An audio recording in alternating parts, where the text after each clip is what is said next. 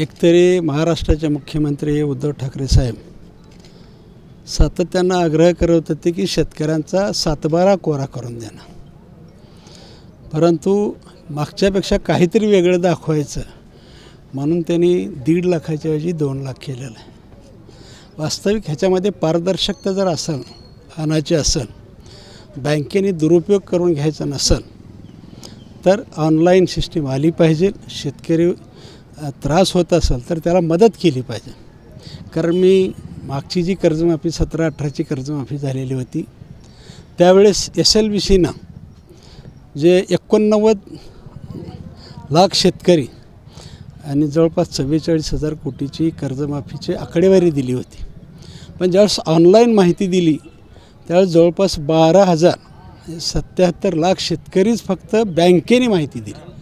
म्हणजे ऑनलाईन भरल्यामुळं बँकेने माहिती दिलेली कमी होती। मला असं वाटतं की ह्याच्यामध्ये बँका हात धुवून घेतील।